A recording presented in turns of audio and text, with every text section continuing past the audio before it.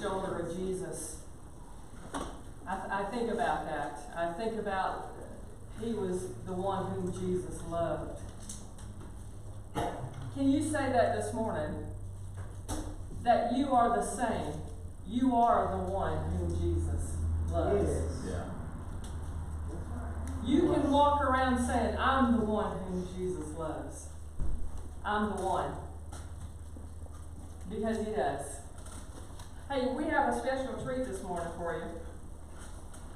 We have Al Isham. Come on up here, Al. Al's been with us for a while. And I have a low battery. I'll change that out in a minute. And so Al's been in ministry before, and God has him in ministry. And Al's going to share about 5 minutes of his testimony. And would you welcome him this morning?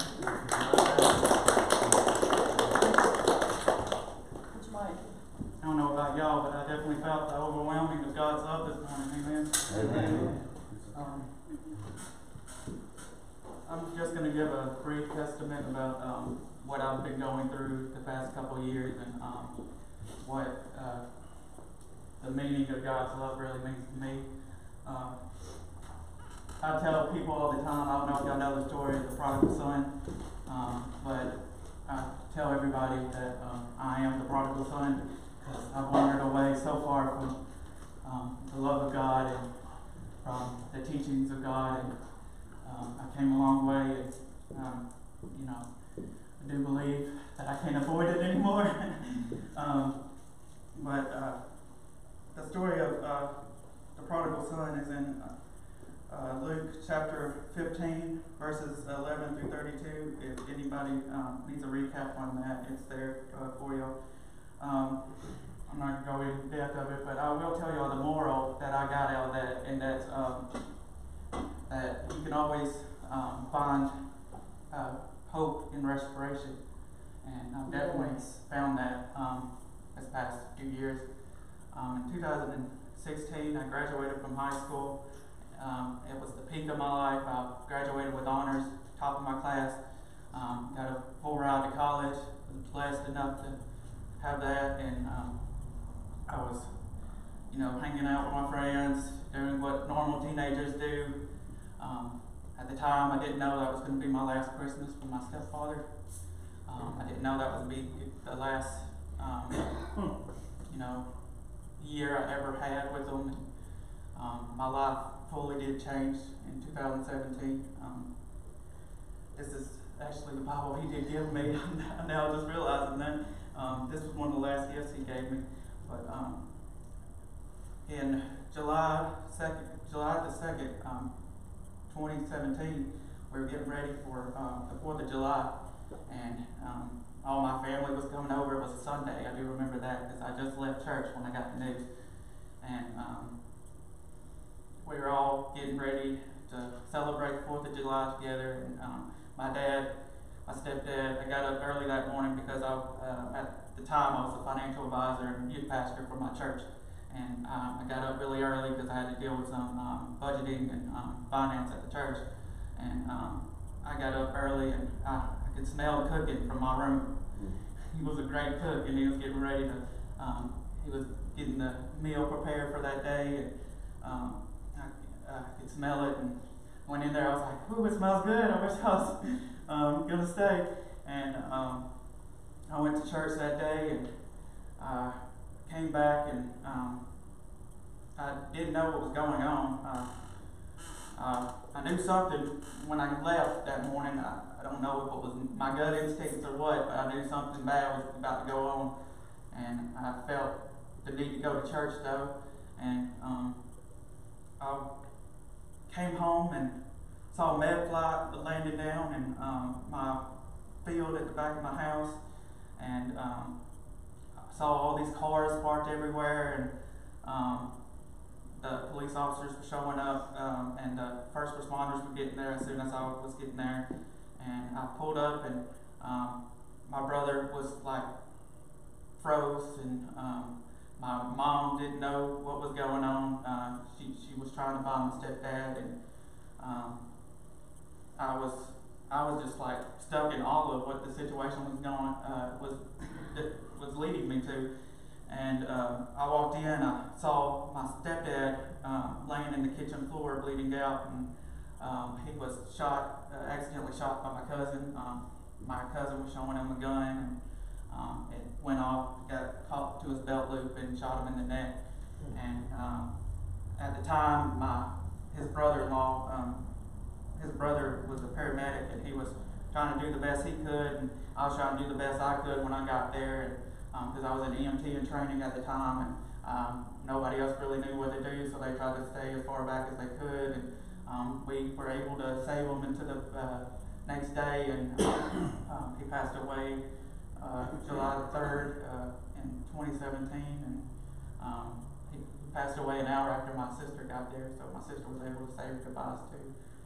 But I knew at that moment, I was just like, I knew what I was training for, and I knew that he might have not made it, and he was going to be a vegetable if he did, and I knew he wouldn't want to live like that. So I told my mom, I'm like, we need to do the right decision, and we need to make the right decision, and do what we have to in the next coming few days. And I was there by my mom's side during the funeral, and I gave a good, brief testament about my stepfather because of how much he meant to me. I never really had, growing up, a father idol in my life. My biological father left us when we were about 3 years old. I was very little when he left, and I always said my stepfather was our 4th birthday present because my mom started talking to him 2 days before our 4th birthday, and they got married a year after that. And he's always shown me what a father should be like. He's always been there. He's always been that person I could give to for advice, and never thought, honestly, I thought he was going to outlive me, but never thought he'd die so soon and so sudden. Also that week, I lost my best friend to cancer from high school, and I lost my dog as well. So I kind of went down a very distinct path, and blamed it mainly on God, and lost my faith along the way, and didn't go to church anymore. Kind of stumbled away from church, kind of avoided my friends and family that went to church, and just in all, just like hated, I don't want to say that word, but kind of hated God for what he did, and I didn't see the point on honestly going to church if I didn't feel, like I was going to get anything out of the message or get anything from it. I also started not really taking really good care of myself. I was working 3 jobs and going to school full time, and I led to kind of like emotionally eating. Got to the point where I was weighing about 320 pounds, and my health kind of started going downhill from there, and I started having really bad sleep apnea where I couldn't breathe at night. And my fiance at the time and my mom was kind of concerned about me because I would lose breathing when I was sleeping, and so it lasted like 3 or 4 minutes, and they were very concerned and said I needed to get help, and so I finally told myself back last year that I needed to make a change when I had a stroke. I had a minor stroke and ended up in the hospital for over a week, and that was kind of the breaking point for me. I was like, I need to change, something needs to happen, and I started working towards getting my health back and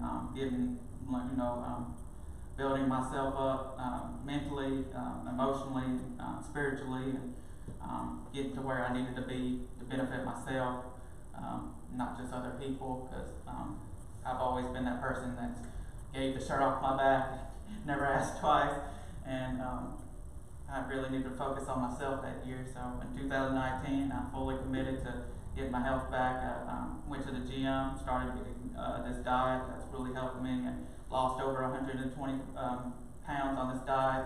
I came a long way spiritually as well. I got back into church, came back to church, and started really focusing on the messages and the verses and the Bible, and going in depth more on the understandings of God's teaching, and really learning more about faith in general, and my faith included. And I also started connecting more with friends and family that I'd disconnected from in the past due to the fact that I was not in a good place.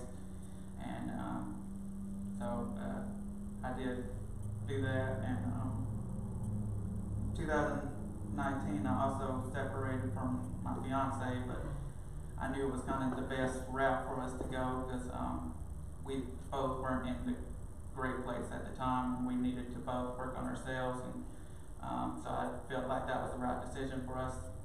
And overall, 2019 was a good year for me, and 2020 has been a good year so far. And the vision for 2020, mainly working towards trying to better myself more, and being there for my family and friends, and being there for my community as well. I did want to say that one of the last conversations I did have with my dad was, I did tell him I was bisexual, and he included me. I always thought he would kind of be the person that shut me out after that, and it's not what he did. I was shocked.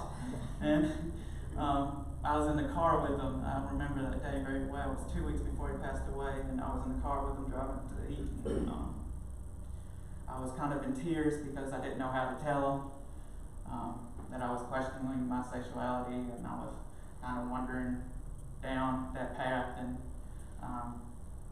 I asked him, I was like, so would you still love me if I was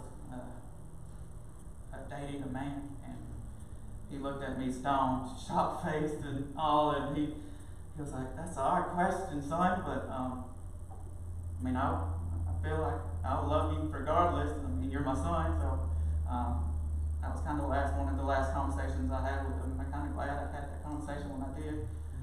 I didn't know that was one of the last conversations I would have too. So he has been a really great father for me. I've been blessed to have really great friends and family along this path and this journey to get to where I need to go. And the teachings has been really great in helping me get through a lot of things as well. I'm going to give this to Madge. Appreciate y'all letting me talk. Yes, thank you. Give me this one.